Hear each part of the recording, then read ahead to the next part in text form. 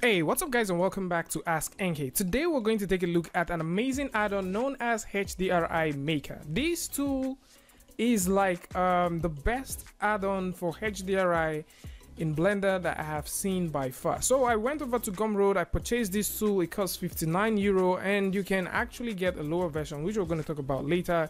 And this tool comes with a huge library of HDRi. First and foremost, the library that it comes with actually gives you 400 plus HDRi files, and they all range from 1 to 8K, so you have visual clarity while you're working with it. At the same time, if you simply go over here, you can take a look at several stuff that you can work with. The whole motive for this tool is for you to work fast and also have precision while you're getting things done. So if you want to get this, I'm going to put a link in the description where you can get it.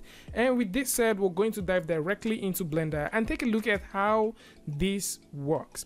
First things to note is the HDRi pack that you're going to get from this is 46 GB of file. But then if you don't want to spend 46 GB of file, you don't want to spend 46 gig working with these, of course you can work with the HDRi add-on by simply getting a free HDRi from HDRi Heaven or from any of the HDRi sites that we've covered on the channel. So with this said, we're going to dive directly into Blender and take a look at how this works. So with Blender open, once you have this downloaded, all you need to do to get things up and running is go over to edit, go to preference, and within preference you simply need to go over to add-ons, and within add-on you need to load the file from here and get the HDRi Maker here. Now once you have this done, for you to have those HDRIs installed, you need to click down here and you have to get them all installed in one part. So the part where you have them installed, you have to link them here. This has to contain all of the zip files that you've downloaded. Then this is another part where you would want the repository of certain things to actually load, and this would be a separate library altogether that the HDRi pack would use. Once you're done, click on install and this would proceed to install. Now with this done, all you need to do to get things up and running is to go ahead and press N on your keyboard, and you'll notice you have the HDRi Maker right here. Now with the HDRi Maker right here, you can have access to the 400 plus HDRi files that you want, and all of these files are incredible as you can simply scroll through them, and you can get going by toggling these all the way up and down, and you can also get going by toggling these all the way up and down. So these are ways you can access this. Now if you want to throw in a HDRi, let's simply get the model. So this would be a very good explanation, and let's get this model loaded right in. So if you want to get the HDRi working, this is very simple. First things first, the size of the HDRi you want to work with. So if you want to work with 1K, 4K, 8K, that's all up to you. 4K looks good. So with 4K here, I can simply click on add. Now once you click on add and go over to Eevee, you'll start seeing these things in action. Now another thing to keep in mind is you need to find a HDRi that suits your scene. So for our case, let's simply use this and click on add, and this would be replaced with this brand new HDRi right here. Now with this here, your first question is, what is the difference between what you have here and what you have with other HDRIs? I'll tell you, because if you go over to this part you have called background, we can simply, let's extend this a little bit, click on HDRi projected, and with this done, this automatically gets projected right here. Maybe you kind of think that this isn't doing so much. I would simply go through and get rid of the light because we don't need it. Now the reason why we're getting rid of the light is because we can go ahead and throw in a sun. So if I throw in a very simple sun like this, we can use this to control how the shadow and how everything simply works. Now for this, I can increase the force of the sun, I can play with the inclination, I can do anything at all that I want. Now another thing to keep in mind is once you press 0 on your keyboard,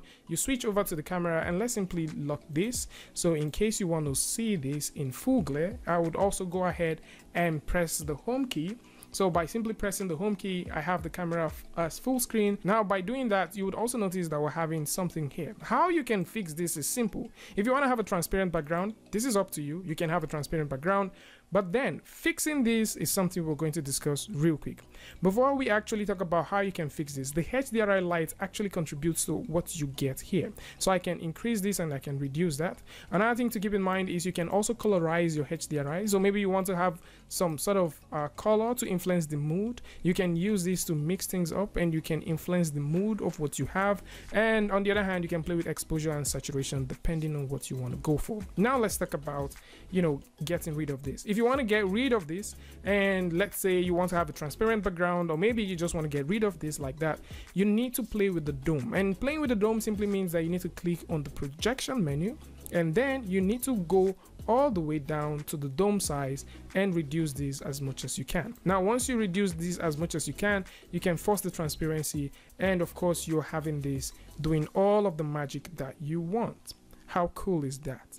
Next thing is, with this here, if you want to throw in a fog, you can always throw in a fog. Now the beautiful thing about having these HDRIs all, you know, ready to go is you can switch them however you want. I can switch this and also get a very brilliant result. Let's get that there. I can also do something else. Let's find something else like the water pool. Oh, maybe something like this. We haven't tried this before, so let's throw that in.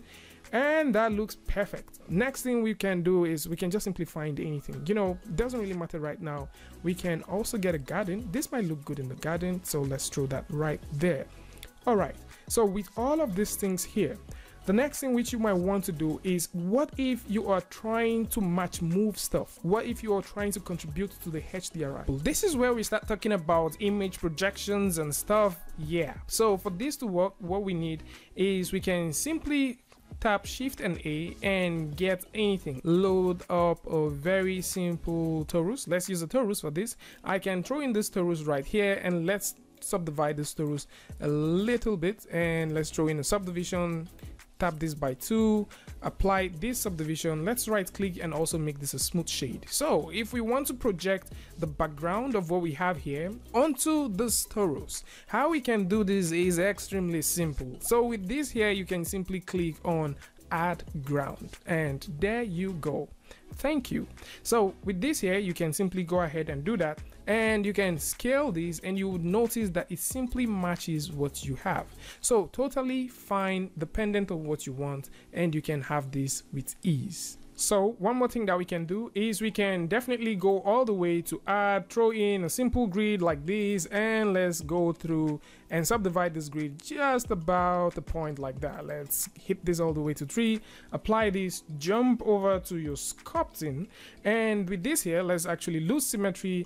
I just want to show you the possibilities that you have with this. So if you actually sculpt this however you want, let's say you just want to sculpt this like that, let's just play with this a little bit. I would sculpt this as much as I want. Now jump back into your object mode. With this right here, you can also add to ground, and this is definitely going to contribute to what you have.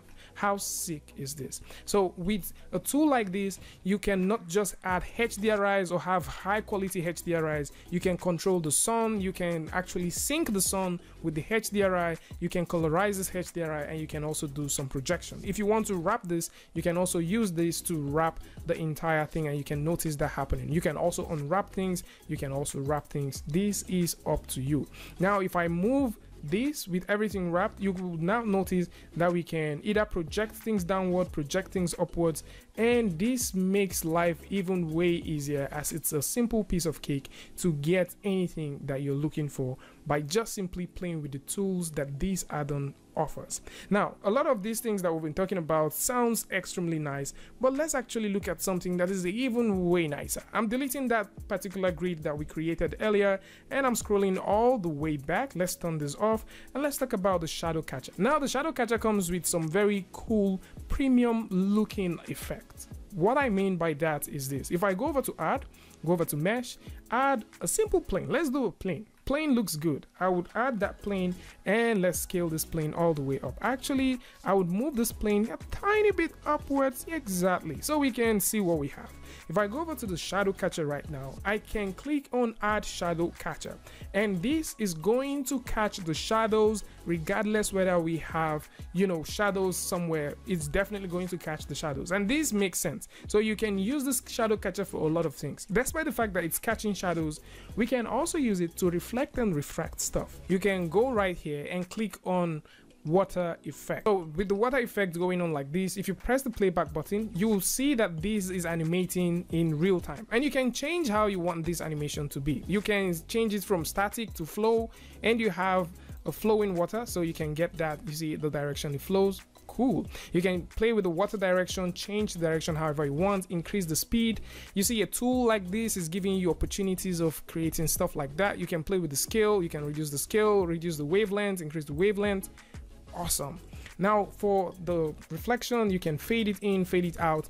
And on the other hand, if you don't want to get water, you want to get simple reflections, you can add reflection plus normal and you have a reflection right here. How sick is this? Now with this reflection, of course, you can change different patterns and different maps that you want to have on your reflections.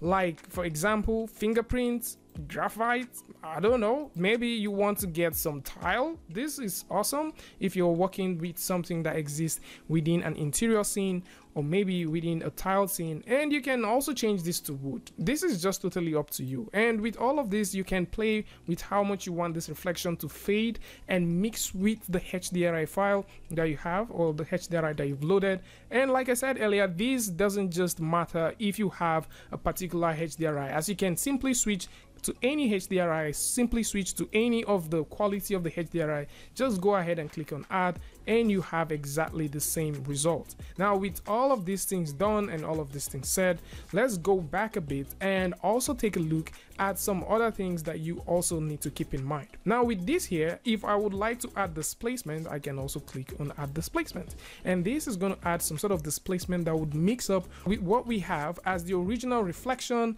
and on the other hand, it is also going to mix with what we have as the HDRi. You can choose to subdivide this to get even smoother stuff, and you can unsubdivide and remove this totally, and this would help and save you a lot of time. Now if you're into interior scenes, of course you can pick any interiors at all. Let's find a very nice interior like the studio right here and click on add and just simply get this working, and this is just extremely perfect. Nice. Let's also reduce the force that we have and just tone this a little bit lower. Awesome. Now you can light this however you want, it is just up to you, and you can make a lot of cool changes. Now with this here, you might be asking, what if, just what if you want to add some fog? How you can add fog is simple. If you click right here within the fog section, you have a fog and you can simply click on show fog. Now once you click on show fog, automatically this gives you fog that you can play with. You can play with the details, and you know, if you want high stuff, default stuff, low stuff, very high, best, up to you. Let's simply keep this at high. Once you press the playback button, this animates, but you don't see it. Now the reason why you don't see this is because we haven't played with the patch. Like right now we're doing that, you can see that, and we haven't played with the density as well. So you can choose to play with any of these things and also play with the direction that you want things to flow.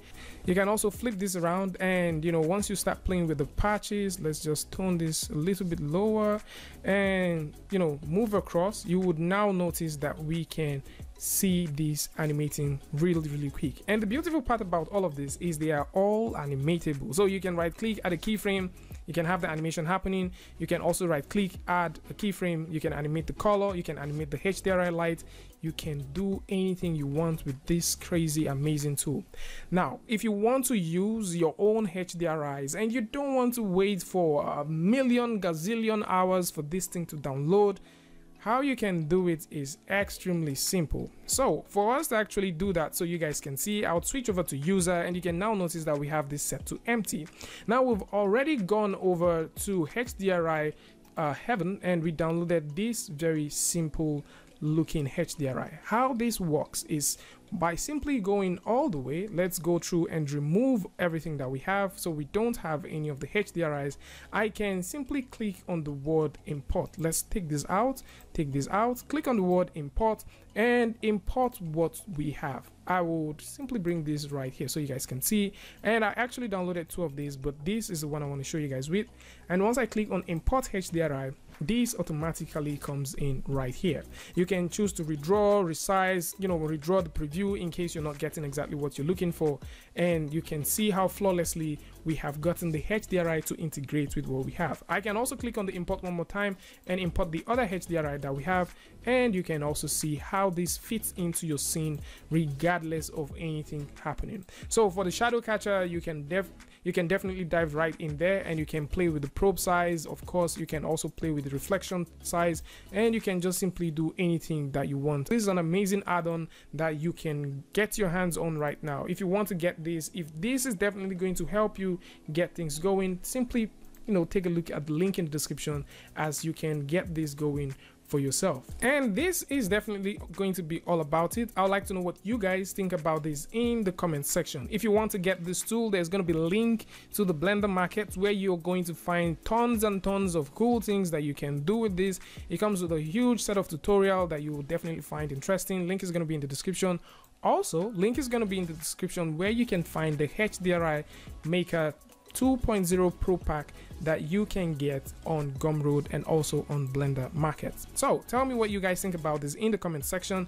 And of course, if you like this video or you learned something from this, you can go ahead and give it a like and don't forget to share with a friend. And if you're new here, it's going to be amazing for you to hit the subscribe button and also turn on notifications so that you don't miss the next video or the next update. And until I see you guys again with a tutorial update, Free Friday, Tutorial Tuesday, tips and tricks, things like this.